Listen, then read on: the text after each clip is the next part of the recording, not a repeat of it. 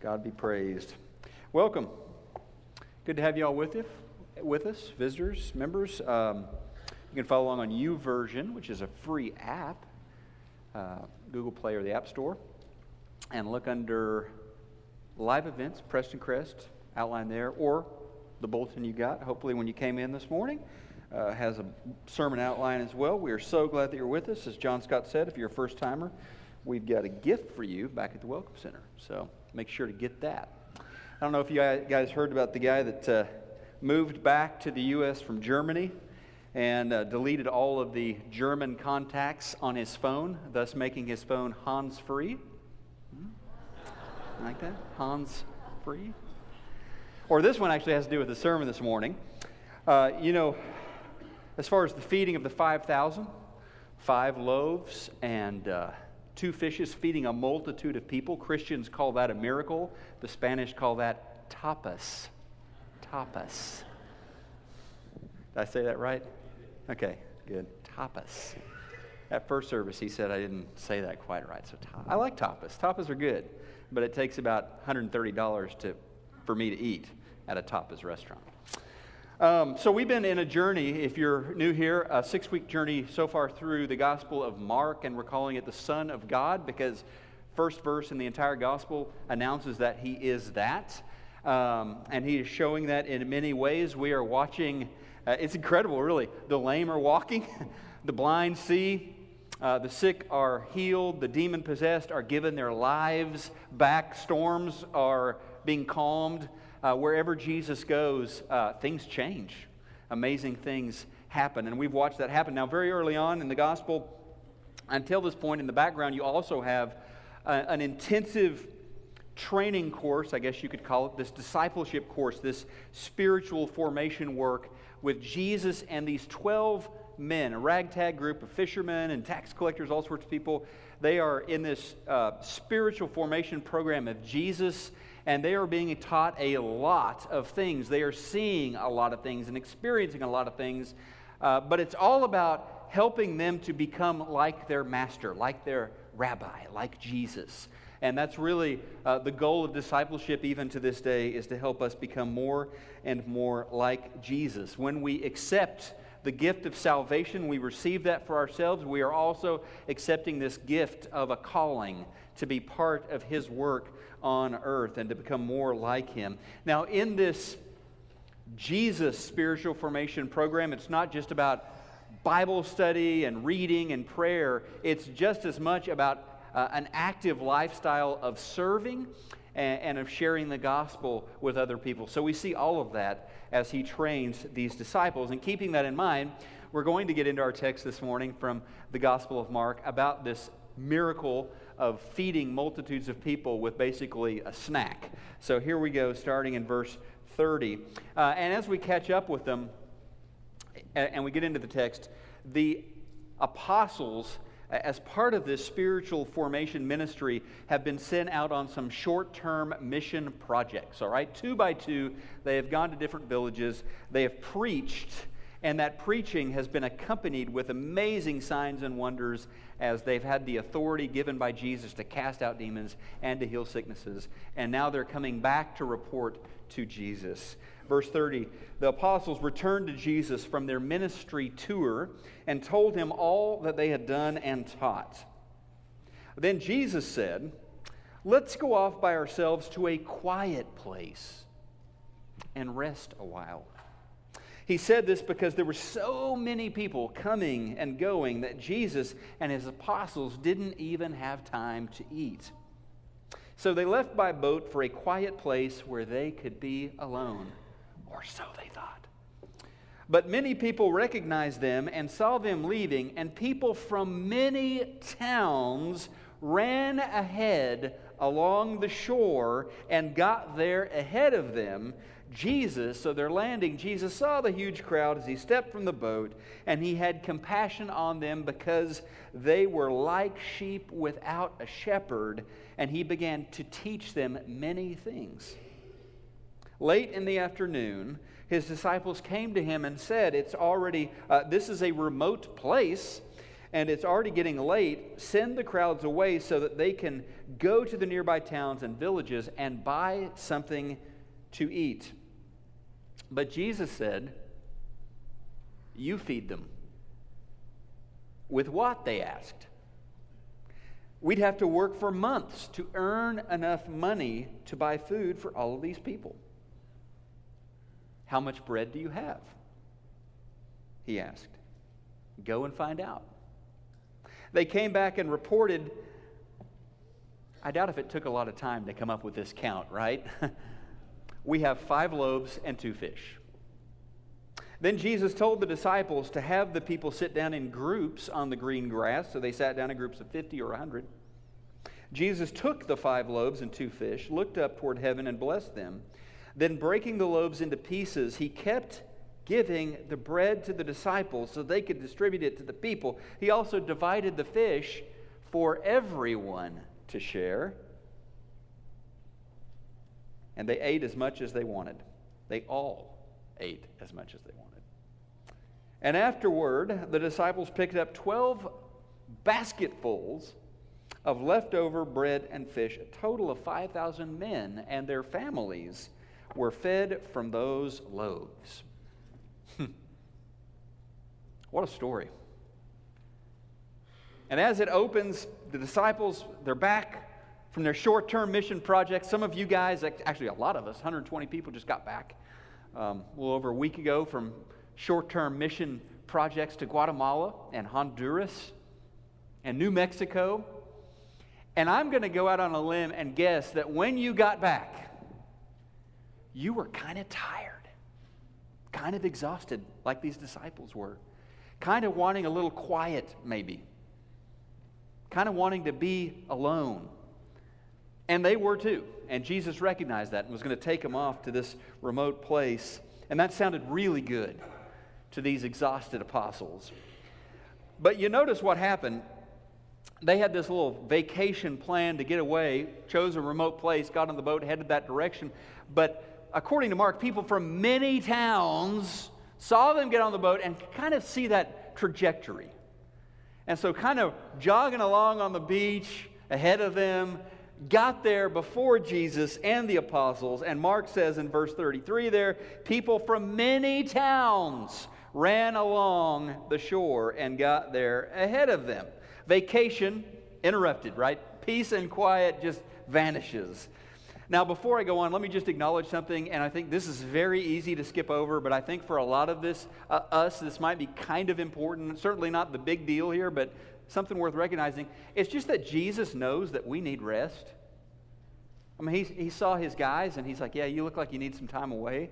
I mean, he recognizes that's a good thing that we need from time to time. In this case, though, they land, there are all these crowds, and Jesus does Jesus things.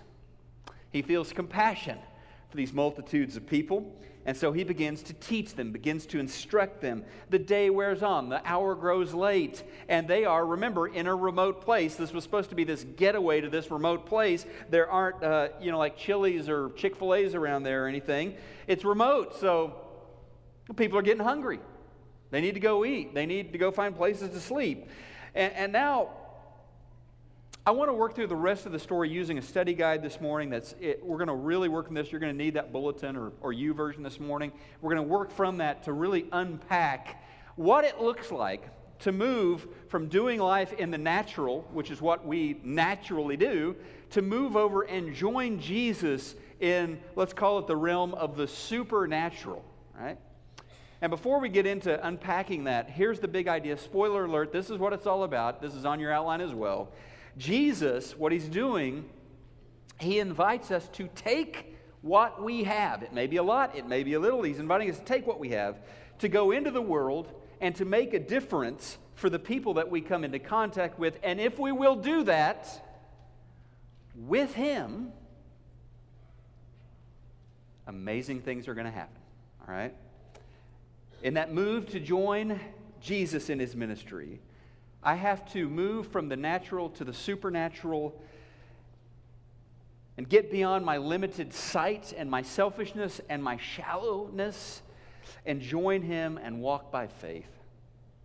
So again, we've got these disciples who are exhausted. They're with Jesus. These crowds are hungry. They've been on these mission projects. They haven't even had time to feed themselves. But Jesus sees beyond all of this.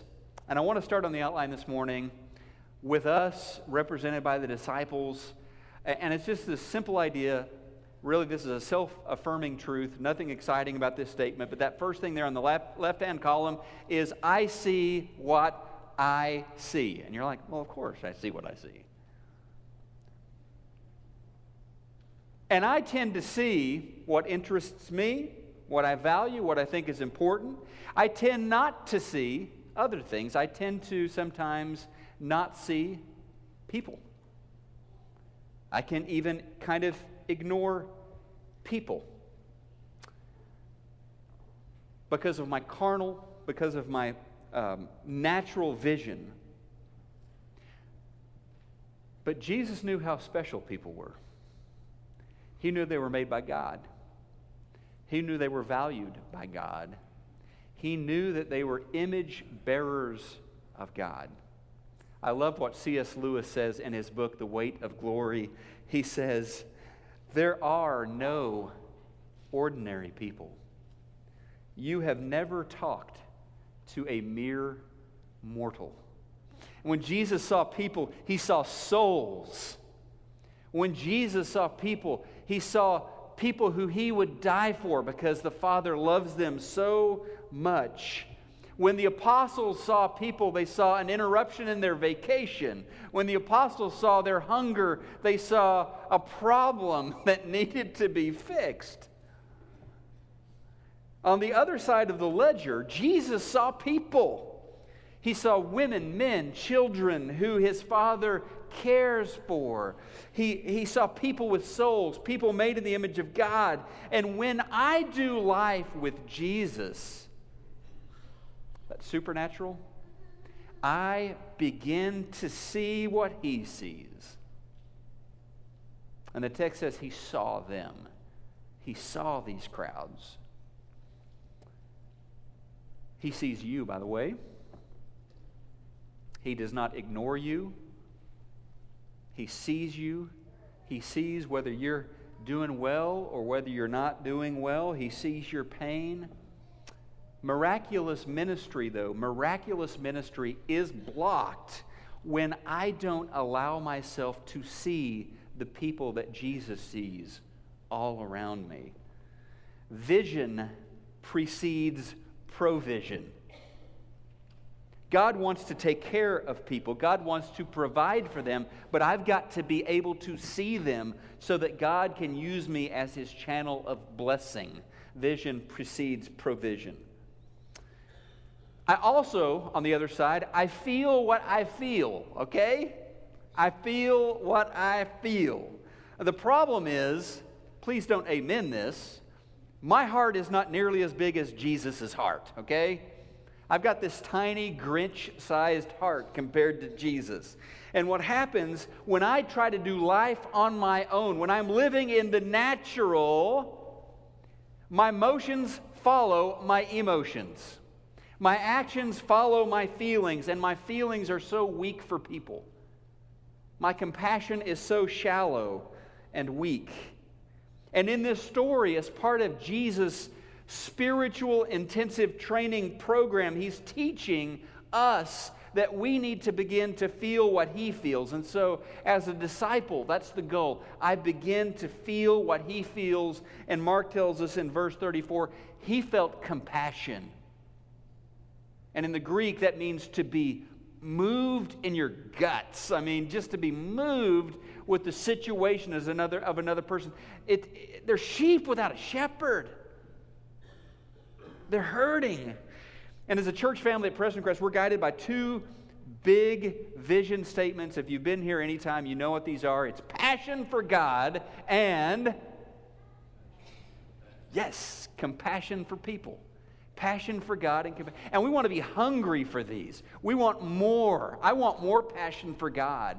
I want more compassion for people. That's what we want as a church. That's our prayer as a church. Now, in Mark's account, moving on, we see the apostles kind of confused by Jesus. By the way,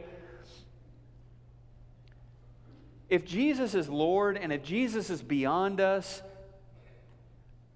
we need to be willing to give him the right to confuse us sometimes. Does that make sense? We need to be willing for Jesus to say some perplexing things, some things that are kind of beyond our understanding, to stretch us a little bit. Well, they were confused here because Jesus goes to them and he says, they look hungry. Why don't you feed them? And they're like, what are we going to feed them with? Jesus says, well, tell me what you got. Well, we've done a count. We've got 2 fish. We've got 5 loaves of bread. And that might be enough, maybe, to feed Peter and James. Maybe they could stretch it and have a light supper with Peter, James, and John. Certainly wouldn't have fed the 12. And they've got 5,000 men and their families. Thousands of people. It's the AAC here, thousands of people. And naturally, the disciples reason there is nothing they can do about the empty stomachs of all of these people. Here's the thing. I don't act, this is on the outline, I don't act because I'm aware of what I don't have. They're aware we don't have enough. They're aware of their scarcity. They're aware that the supply of their resources is terribly limited. And when it comes to the huge needs around us in our mission field of Dallas, Texas, we tend to be aware of how little we have, or how little money we have, or how little time we have to spare, or how few talents or abilities we have. At least, hey, compared to these other people, they've got a lot more training and talent than I've got or whatever. People are so keenly aware often of their limits of what they don't have. And even if I see that person, and even if they have compassion, I know that person has needs. They don't act because they're only aware of what they don't have, of their inability to meet those needs. That's very natural. By the way, there is humor in this story. The punchline of the joke is when Jesus says, "How much food do you have?" Now, why is that a punchline to the joke? Because he's the one, in Mark chapter 6, verse 8, when they went on their short-term mission projects, he's the one who told them verbatim, don't take any food with you. That's a joke. You told me not to take any food. Now you're asking us to do an inventory of how much food we have to feed these thousands of people? Good one, Jesus. Now the supernatural, here we go. I act knowing that Jesus is not interested in what I don't have. All he asks is what I have. Verse 38, how much bread do you have? He doesn't need for you to lecture him on how little you have. He's saying, will you give me what you do have? Will you let me work with that? And our tendency is to think of what we don't have. Jesus is not interested in that at all. He's not asking you if you've got a parking lot full of semi-trailer trucks packed with foodstuffs to feed these masses of hungry people. He's not asking you if you have 45 hours of free time a week to give to ministry. He's not asking you if you've got a PhD in counseling so you can do intensive therapy with somebody who's got all sorts of junk going on in their lives. He's not asking you that. He's asking you, you got a couple hours to make a visit to somebody in the hospital? You got 15 minutes to call someone who you know is lonely? Just ask them how they're doing? Or someone who's lost a spouse or a family member, say, how are you doing? He's asking you that. What do you have? Do you have ears? Can you sit down and listen to somebody unburdened? You got arms to give somebody a hug? Hands to serve? A couple of weeks ago, I get home.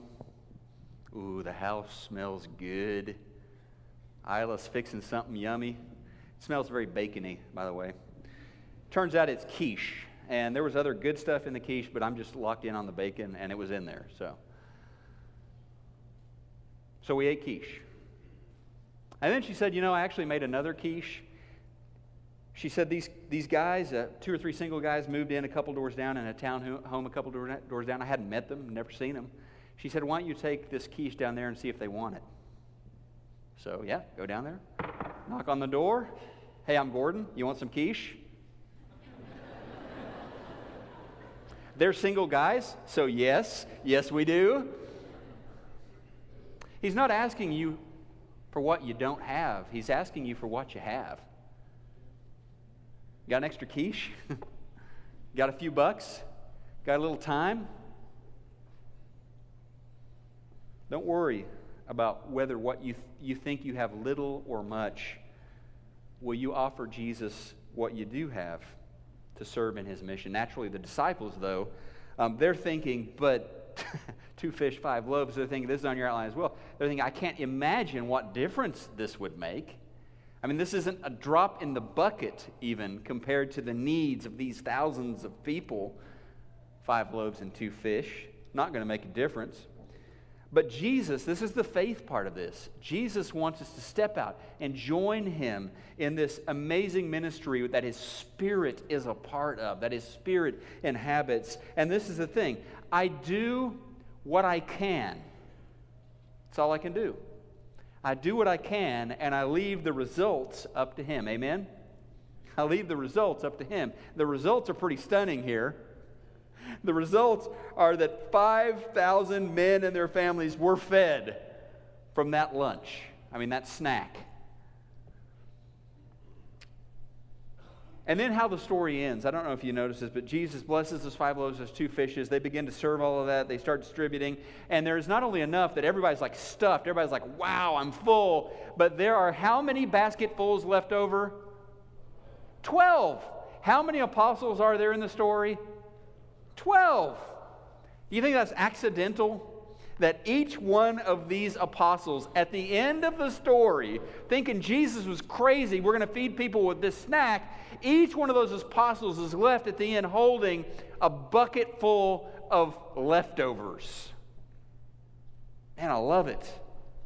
Jesus is teaching them something, and he's showing them something. But first, the other side of that, we tend to think, what I have just isn't enough to make a difference. Now for the lesson. Here's what he's teaching them. Jesus wants me to see that when I bring what I have to the table, then he will bring what he has to the table. Jesus took, verse 41, the 5 loaves, 2 fish, looked to heaven, and he blessed it. He brought what he had. He brought his blessing into this. God has always, always, always preferred to work with ordinary people just like you and me. People with limited resources, people who are busy, people who don't have tons of spare time, regular folks. Now, did Jesus really need them to give him those 5 loaves and 2 fish in order to feed the multitudes? No! Of course he didn't need that. He could have prayed, bam! Piles of food appear. And people just go at the buffet, right? He could have done it that way. Or he could have skipped the whole food thing altogether. They're hungry, boom, prayer. Supernaturally filled everybody's stomachs. They're all, hey, I thought I was hungry, but now I feel great. He did not need their 5 measly loaves of bread and 2 fish. He could have bypassed the whole thing. But God wanted them to understand and believe, when I bring what I have, he brings what he has. He wants this partnership. The kingdom of God is like this bring your kid to work day. God's inviting us to join him in this kingdom project. We bring what we have, he brings what we show up, he shows up. And it's amazing the miraculous resources that are unleashed when that happens. Look, at Prestoncrest, we're a believing church. We believe that when we pray, God hears our prayers, God listens to our prayers, God answers our prayers. We do life together as a community of faith. And we know that when we do that, we experience the power of God unleashed among us and his presence experienced among us. We know that. So Let's finish out with a prayer, and let's call out to him, because this story is all about him, isn't it? Let's pray together. Lord Jesus, we are yours. You bought us with a price. You saved us from sin and shame. You made us your own. And you've invited us to join you in your work, in your kingdom work, right here, right now. We are part of your people. We are part of your global movement to share the gospel by the way we live, by the way we share and serve, by the way we tell the gospel story of your life and death and resurrection. And you've placed us, God. You've placed us in Dallas, Texas. You've given us this incredible mission field. We're excited by this trust that you have in putting us right here in this strategic place, and we're humbled by that as well. Give us eyes to see. Give us eyes to see. May we see people, Lord, the way you see people. Whether it's a clerk at a grocery store or a neighbor across the street, just give us your eyes and give us your big heart. Help us to share your compassion for people. And Lord, we believe in your love and we believe in your power. May we offer what we have, whatever it is, small or much. May we offer what we have to help the needs that we see, instead of being paralyzed by natural and carnal thinking that focuses on what we don't have. May your Spirit work in us and with us so that we release to you, Lord,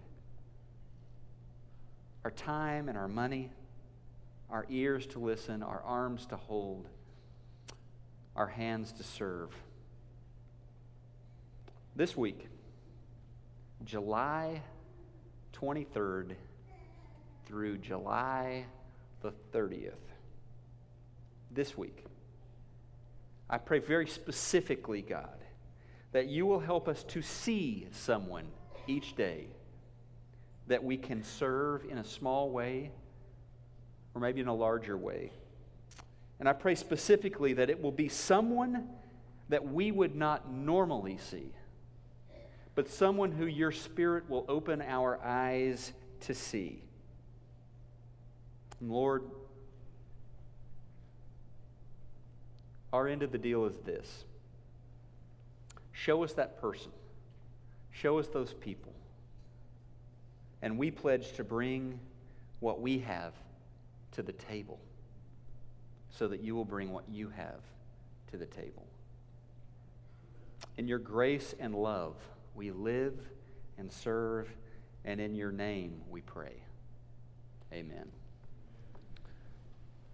You might be ready this morning to cross that line of faith to give your life to Christ. Daisy did that at first service this morning. It was a pleasure to witness her baptism. Maybe you have a prayer need. You can come and pray with me or one of our shepherds, or just get together with one of these believers that's around you and pray, huddle up and pray about what that is that's going on in your heart. But the same God that worked miracles, that saw, that had compassion in the New Testament, he is alive. He is here today. Let's respond to him as we stand together and worship.